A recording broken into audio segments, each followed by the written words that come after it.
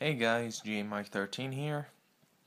I'm here on another deck profile, my Dark World Exodia deck, like I promised. Sorry for the delay. I've been too busy cause I'm going to visit a few friends for the spring break, and I haven't gotten around to this yet. I just noticed, and I won't be posting a binder until after spring break. After I see if I can get a few new cards and post a binder. I'm still waiting, a few of you guys to respond to my trades. So, anyway, let's get to the deck profile. For the first off, you're gonna need the 5 pieces of Exodia. Pretty standard. You can't run this deck without it. 3 Royal Magical Libraries.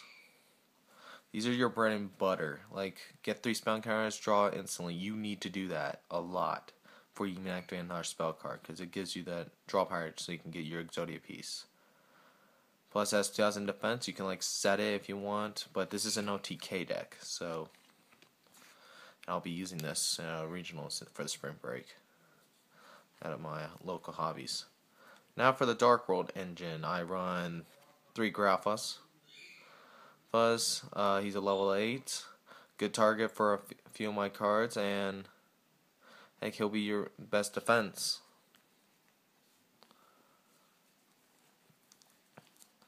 Next up, if I can get these in my hand, and 3 Snow.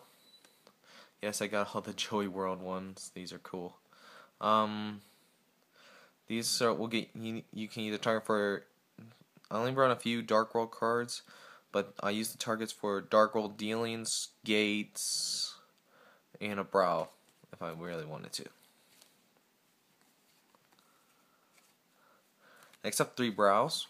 Your bread and butter also to draw a card when it's discarded or if your opponent discards it. 1 Vage. Just 1. Because if you run 2, it's going to be a clog, and it's a good target for a Lord Darkness and all that. See, you discard with gates, special, get the Grapha. But once it's useless, play a lore. Okay, now for the spells. I run 3 trade-in for your target for Grapha.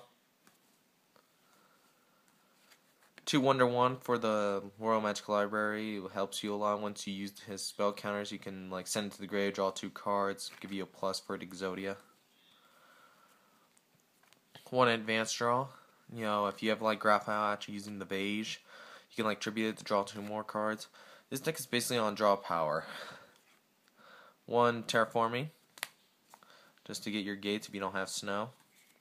1 apiece. 1 Day of Peace. Yeah, it helps you a lot to buy you time if you don't get Exodia. 3 Dark World Dealings.